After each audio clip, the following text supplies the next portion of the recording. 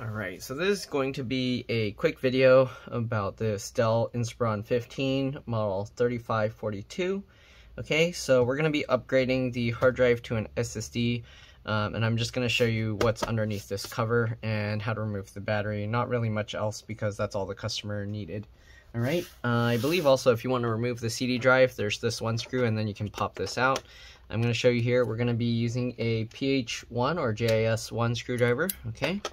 And we're going to remove this screw. Let's see if the CD drive comes out.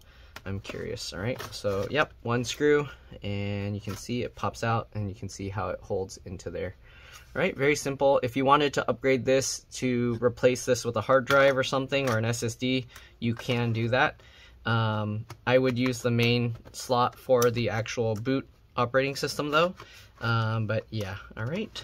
Oh, okay, it's a little bit tricky to get back in, but there we go. All right, we're gonna get this screw back in. Again, I'm just gonna show quickly. Here's the battery. Pull these two tabs to the side. They kind of stay apart by themselves. Then from the back here, you can lift it up and it comes out just like that. Battery model number, if you need to replace it, is right here. XCMRD, all right? There you go, XCMRD. You can put the battery back in. You put this side in first. Get it lined up, push it in that way, and then click it, drop it into place, and push it down. And there you go, it auto locks itself back into place.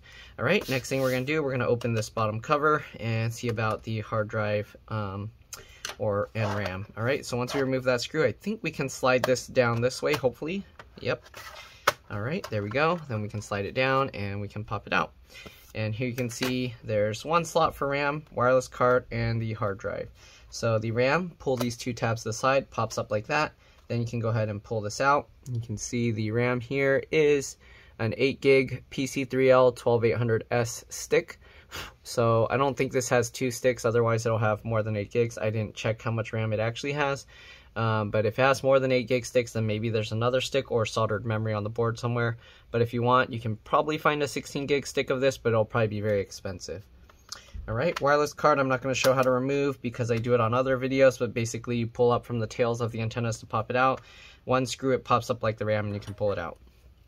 Right, hard drive, we're going to remove this screw here. All right, once we remove that screw, we can use this little tab to help slide the hard drive back. So just pull it back like that. If for some reason this tab breaks, you can just put some tape over here and then use the tape to help pull it back. If the tape doesn't stick well, you can use 2 pieces of tape, like one on this side going this way and another going this way. Make them meet in the middle so it turns into a pull tab, and then you can use that to pull. Right, anyways, we'll pull this out and we're gonna transfer this little metal bracket or whatever you wanna call it over to the SSD. Okay, so those 2 screws will remove, and then hopefully after that we can just pop this off. Let's see. Okay, so it comes up like this, and it looks like this part's held in with some adhesive a little. We're gonna see if we can transfer data over, but this hard drive is having issues reading, so yeah, we're not 100% sure if we'll be able to get the data or not, but we'll do what we can. All right, so now we'll get this, line it up, and we'll get the 2 screws back in. Okay, very simple. This hard drive is, or the SSD is thinner than the original hard drive, so we will have to kind of hold it up a little bit as we slide the connector into place. Okay, so we'll just get these 2 screws in, and then we'll hold that to tape it down. Then we'll go ahead and slide this over just like this, get the connector in, and slide that into place. Perfect. All right, now we'll just get this screw back in to hold the hard drive in so it doesn't slide back out or anything. Then we'll get this cover, slide this into place. All right, and then we'll put this screw back. So there are 2 methods. If your old hard drive is working fine and you just want to upgrade, you can actually clone your hard drive over using a tool called Macrium Reflect Free. They have a free edition. If you need help finding that, I have a video showing how to use that somewhat to clone it over and how to install it. But yeah, that's pretty much all that needs to be done to upgrade or to swap to an SSD. I am going to install Windows from scratch on here. Okay, let's move this out of the way. So I am going to install Windows from scratch on here. You can see Inspiron 15 3000 series. Okay, But yeah, we are going to install Windows from scratch. I know I said that a million times. We're going to be installing Windows 10. So let's go ahead and grab my Windows USB installer. And what you're going to do is you have to create the Windows USB installer. If you need help doing that, I have a video of that as well. I'm going to put that in. So power it up, press F12 while it's booting up. This will go to the boot options. In the boot options, you'll see there's hard drive, USB, storage, all this other stuff. I actually need to go to the BIOS settings first because I turned off secure boot. So I'm going to turn that back on. So in the boot section of this, you see secure boot. I disabled it. I'm going to go back in there and enable it. Okay, then we're going to exit, save changes, and now I'm going to press F12 again to go back to the boot options. Okay, and then I'm going to boot from my SanDisk Cruiser Fit, which is my USB that has the Windows installer on it. And we're going to install the 64-bit version, of course. Very straightforward from there. Just follow the on-screen prompts and do whatever you want if you want it to install certain things. Usually what I do is I make sure that there's no partitions on the drive. This is a brand new drive, so it shouldn't have any partitions on it. And then from there, we will do a clean install. So let's go ahead and wait for this to finish.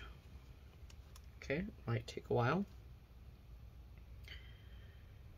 There we go, it's booting up. I believe there's also a touchscreen model. Oh, that stuff doesn't come off. It's like specks of stuff, not dust.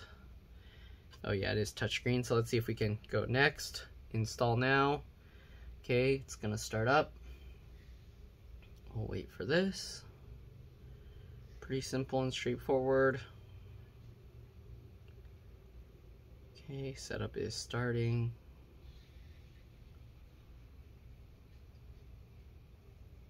Alright, accept the license. Next, custom install, and then the drive is unallocated. We'll go next. It will automatically create the partitions for me. And there we go. So here you can see it's going to install. And that's pretty much it. Then just follow the on-screen prompts, doing whatever you want to accept the privacy stuff and all those things. But yeah, that's all there is to it.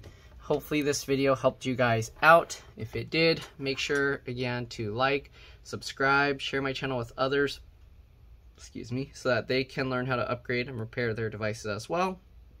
If it helped you save a bunch of money, please consider contributing a little to the channel. Every little bit helps and allows me to continue making these videos for a living, as well as all the other videos I'm making. If you don't really care to watch computer repairs for laptops or computers other than your own, I do have random reviews and other random videos, some that can be fun, some that you might not really care about. But yeah, feel free to go through my channel, see what there is, and I'll see you all in the next one. All right, let's drop this. Bye.